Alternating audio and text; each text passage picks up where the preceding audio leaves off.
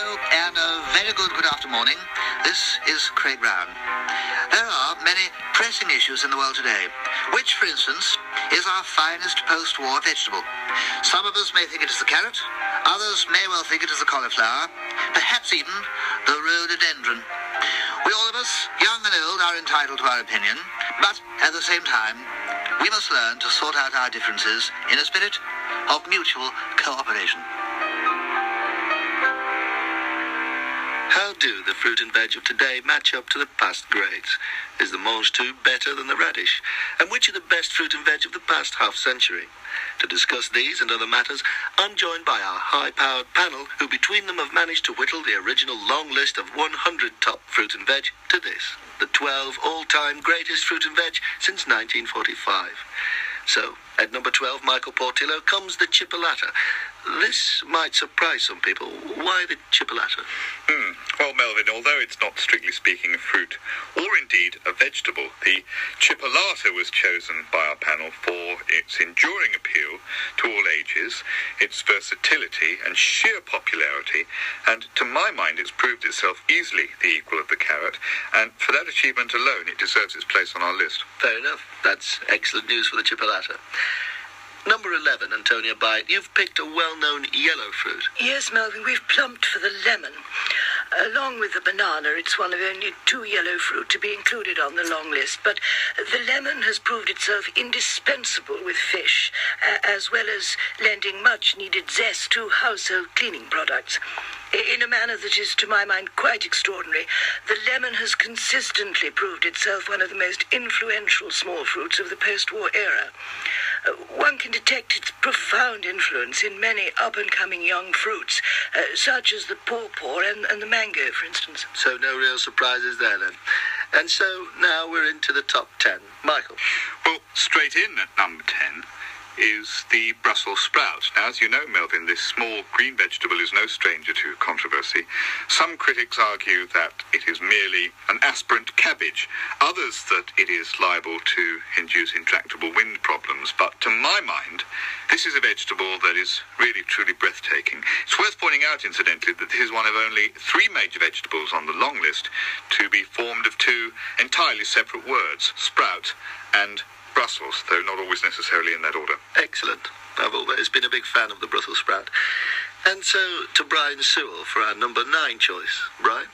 Brought up in ditches and on salt marshes, celery has a coarse texture and acrid taste, but nevertheless it earns its place on our list for its consistent ability to surprise and its internationally acknowledged brilliance as a soup.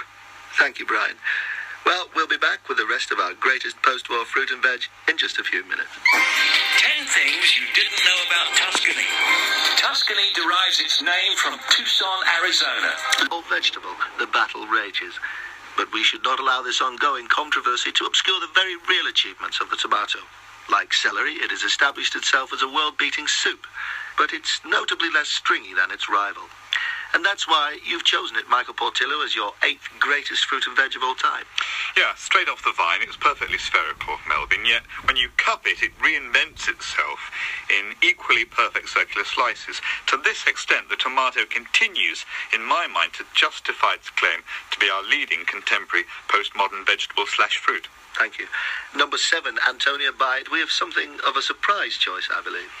Arguably more of a popular word-based board game than a vegetable, Scrabble nevertheless earns its place on our list because, like vegetables, it is most often found on tables and people gather around it. So, in a curious sense, it is both absolutely right, yet at the same time absolutely wrong, to classify Scrabble as a vegetable. And let's not forget, Melvin, that it's the only vegetable or fruit on our list to be spelt with a capital letter. A controversial choice there from A.S. Byatt. Michael Portillo, what's at number 6? The pawpaw, Melvin. The pawpaw has changed so much about the way we eat food that it's almost impossible to imagine a post-war world without it. It burst onto the central London sweet trolley in 1981 and soon established itself as a vibrant new voice in post-colonial fruit-based puddings. Incidentally, the notoriously reclusive pawpaw occasionally shelters under the pseudonym of papaya. Fascinating. And so now we're into the top 5 greatest post-war fruit and veg. Brian Sewell, what's at number 5? Well, it has to be baked beans, Melvin. Some people might wonder what on earth there is left to say about the best-selling vegetable in the country. Yet the baked bean continues to tantalize, delight, and revitalize all those whom consume it. Oh, quite. I couldn't agree more. Antonia Bai? Some people will no doubt complain that being a child-friendly vegetable is easy. It isn't. Children will abandon the Brussels sprout or the radish after only a couple of bites, but they will continue to immerse themselves in baked beans for hour after hour. I know that some of its critics complain that the baked bean is a pre-cooked vegetable, and others argue that the tomato should be given the credit for providing the distinctive sauce, yet the preeminence of the baked beans remains for me unquestionable. Unquestionable.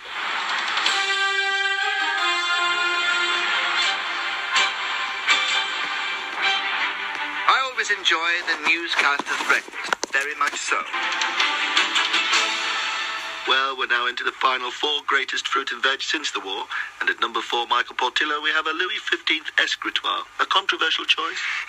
I mean, the vast majority of the panel agreed that a Louis XV escritoire was a table, but few wouldn't go so far as to confirm it as a veg table. Either way, it fully deserves its place on our list. Oh, quite. After all, what other vegetable would be so perfect for writing a letter on? Certainly not the cauliflower, much too bumpy, nor the humble pea, far too small, unreliable, desperately squishy. Indeed. And at number 3, Brian Sewell, comes something of a dangerous choice. Yes, the mushroom, Melvin. The mushroom can be, it is now generally agreed, immensely poisonous, yet its reputation as the quiet modern genius of the kitchen table rests very securely. Oh, yes, quite. Over 25 And right up there at number 2, Brian Sewell, comes the pomegranate. Native to Southwest Asia, but cultivated widely in tropical and subtropical areas, the pomegranate or pomegranate remains essential to our understanding of who we are, where we started from, and where we're going, though for me it still has not come up with a satisfactory answer as to how we got here, or indeed what time it is. Yes, absolutely. And so finally we arrive at the highly sought-after number 1 spot. Michael Portillo, perhaps you could tell us what your panel has chosen as the number 1 fruit and vegetable since the war.